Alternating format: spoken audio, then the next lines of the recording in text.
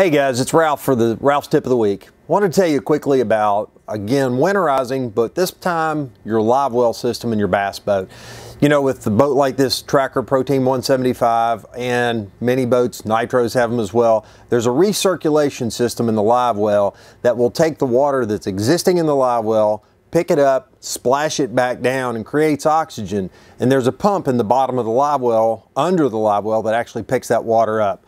We like to put antifreeze in, and the antifreeze is the non-toxic type, won't hurt the fish, won't hurt the lake, won't hurt your dog.